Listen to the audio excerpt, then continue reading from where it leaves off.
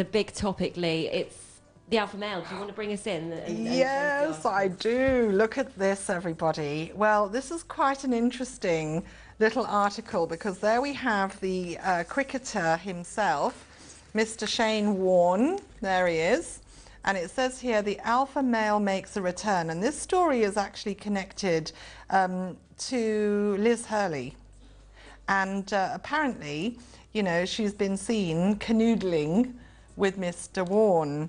Now, what is interesting about this is that, you know, the Renaissance man, which is the term that people have given, you know, guys who are very much more proactive in the home, they're very much more proactive around their children, they're very much more domesticated than before.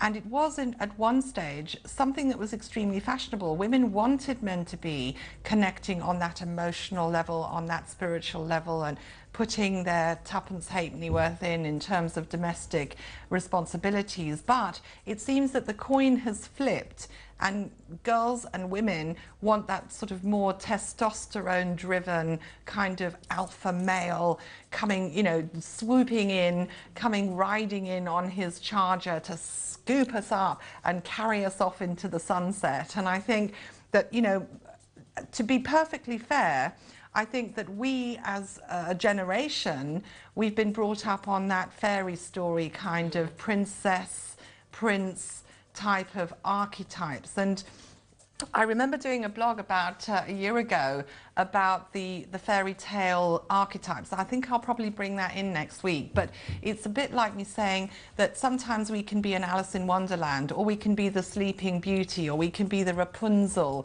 and we really, really want these guys to just take charge, don't we? Yeah. And yet, when they do, and they kind of have this sense of almost inflexibility about them, and they kind of do that kind of thing, and they stand firm, we get a little bit like that. So we can't have the best of both worlds, girls, you know.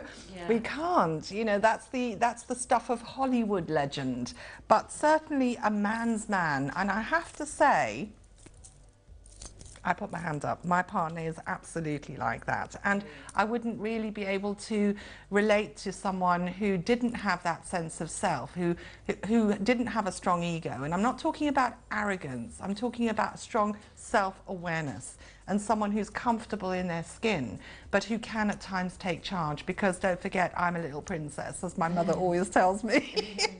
And I do want a bit of rescuing now and again. There is something sexy, I think, about like somebody who has that confidence. I think really, whether you're a man or a woman, I think having that confidence is very, very attractive, and it does make a massive difference. I mean, there's a